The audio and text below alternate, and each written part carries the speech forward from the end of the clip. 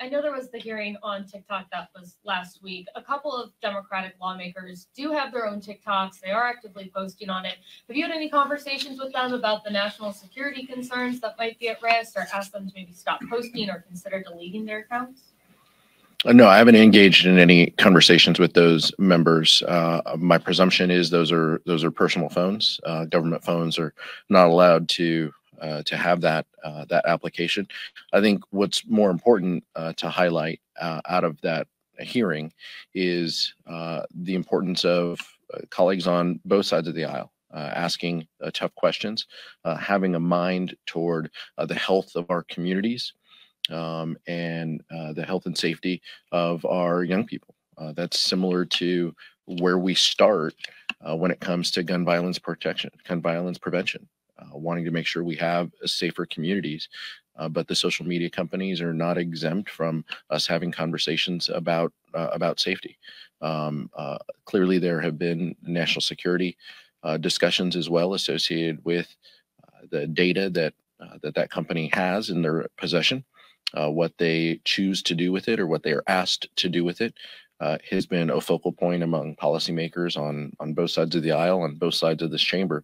But we're going to continue to have those discussions, and I trust that the Energy and Commerce Committee, as well as other committees, will continue to engage in that in the weeks and months ahead. If I could just follow up on that really quickly. I mean, right now I know the focus is on TikTok, but some of the privacy concerns that you've mentioned go across the board, including to U.S. social media companies. Does Congress really need to kind of pull back and look at sort of everything instead of just focusing on TikTok?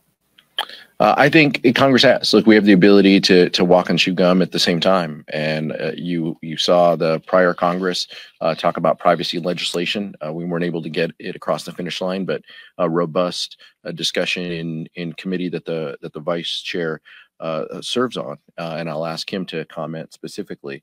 But these are, I'm sorry, in Energy and Commerce, but the Judiciary Committee also has these conversations as well. Look, the importance of this discussion isn't lost on any of us. The protection of people's personal data. I'll tell you, as a parent of two teenage boys, the expectation and the presumption of that data is a little different in the coming generation, and that's something that we have to navigate. But there clearly are public policy implications, and we're going to dig in and have those conversations as a caucus and as a Congress. Actually, you answered it well. Thank you. I just want to follow up quickly to Emily's first question on TikTok. It seems like a lot of the members that are overly supportive of it seem to be more in your progressive wing. Do you have any thoughts on that, or if there's an ideological divide in terms of what is supported? No, I think that this has less to do with ideology and more to do with generation. These are also members that have campaigned recently, won campaigns, have platforms that engage, constituents and people across the country using some of these social media platforms, a little more adept at it than I am personally. So I trust that that's how the environment that they were raised in. And part of the reason why they came to Congress is to engage and to have these discussions. I don't begrudge that at all. I think that it's healthy.